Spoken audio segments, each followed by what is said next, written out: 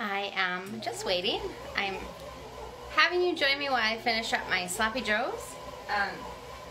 Show you what I do for that, but also I want to do a check-in at the for the Use What You Have challenge, because we are on week number 4. So I'll just give a few minutes to let people join. But as always, I will make this an IGTV like I always do, because I know not everybody can get on when things are live. So anyways, that's kind of what I'm doing here. Is I'm just my meat is almost done cooking, so I'm adding in my onion now. I'm going to put it in my slow cooker so the onions are going to soften even more in there, but I don't add them in right away because sometimes they burn, especially because my meat was still kind of frozen. So anyways, I did season my meat in there as well, but I'm going to show you what I do. They're like super easy Sloppy Joes. You probably have everything. They're not complicated. I hope you can hear me over my bread maker. I'm working on the buns for the Sloppy Joes. So just going to put the onions in there, let them cook for just a little while in there, and then I'm going to throw them in the slow cooker, the meat and the onions in the slow cooker. So, but I just wanted to check in. I'm going to throw this in the sink quick. Get my slow cooker ready so I can show you what I'm doing. But I just wanted to check in because we are week 4 of the Use What You Have challenge, and if you've been joining me and using what you have and spending minimal at the store, you're probably getting to where it's harder to come up with meals. So for the first week I spent, I think it was like $18 or $19. The next week was $22, the next week was $23, and then this week was just under $19. My goal was $20 a week, so I did pretty good overall, only going over by a few dollars. So when I think about that in the whole month, I actually spent less than I would have typically on a week's worth of groceries. I think it's pretty great. If you follow along, it worked out perfectly because we had a lot of unexpected repairs and bills, so it worked out really well to have planned the Use What You Have challenge when we ended up having all those repairs. So so I want to know how it's going. We have 2 days after this week that are part of January, so I will probably carry over into next week the Use What You Have challenge, just so I did the full month of January. And actually into February I plan on continuing, but I'm going to allow myself more than $20 because that was really, really tight. I'm going to mix this meat up.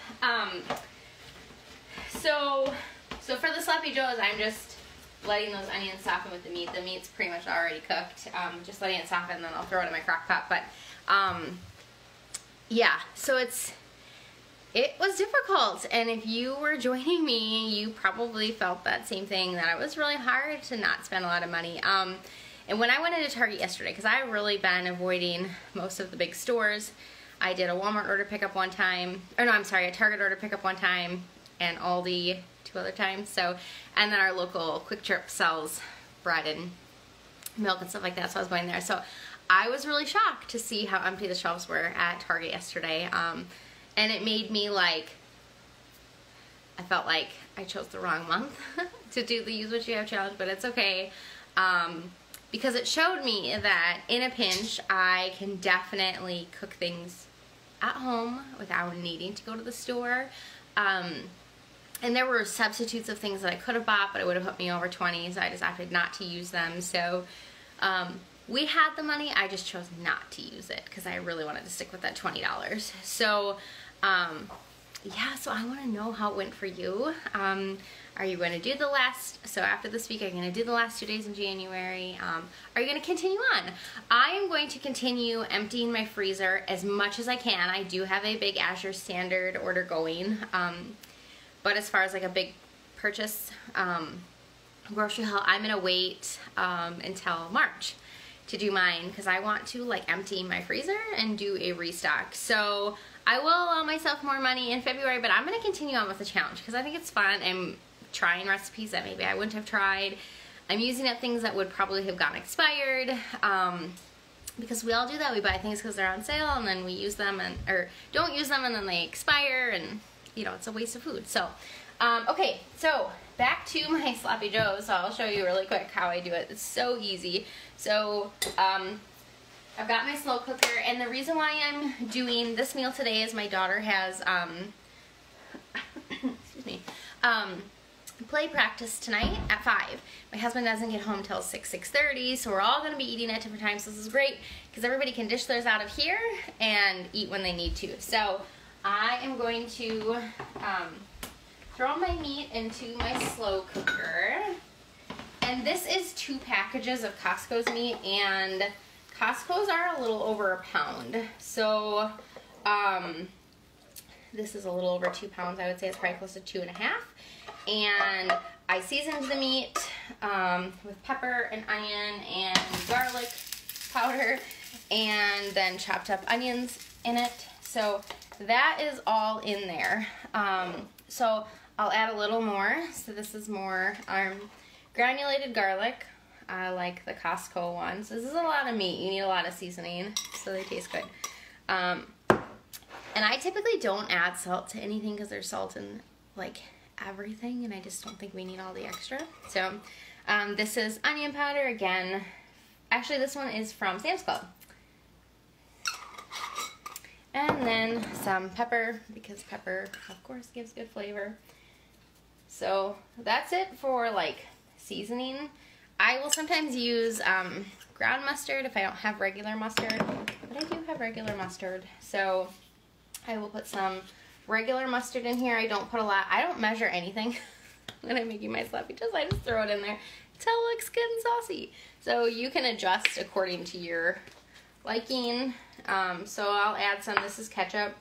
I will add some, and then I'll mix it, and then I'll add some more, and some barbecue sauce. This is not my preferred kind, but this is all that I could find. If you can tell me where to buy, it's Kinder or Kinder barbecue sauce, please tell me, because I haven't been able to find it anywhere. I got it at Costco for a while, and then they stopped carrying it. I assume they had it over the summer because it was, you know, barbecue season. So, so this is what, making do with what we have. So, barbecue sauce. And I will probably end up adding more to these once I get it all mixed to see how saucy it is. And then the last thing that I add in is a little bit of brown sugar. You do not have to do this. I like them sweet. You could probably do molasses too if you wanted to. But I'm almost out and I don't want to use the last of it. So brown sugar. So a little bit of brown sugar. And then just kind of mix it all together. And then it does get saucier as it, you know, cooks in here. So you can mix it up. You can let it go for a little while and then add in some more. But that's all I do for my Sloppy Joes. I've got my buns in my bread maker right now, making the dough, and then I will form them into buns, let them rise again, bake them, and we're gonna have cheese curds with it. So that's that. Sloppy Joes. Easy. Like I said, you probably have everything on hand. You can make buns. You do not have to have a bread maker. I know there are tons of recipes, so if you don't have one, don't feel like you can't. But so you could probably make this with everything you have on hand without going to the store. Have chips for the side, fruit for the side, green beans, whatever you want, baked beans. So yeah. All right, guys. Thanks. Bye.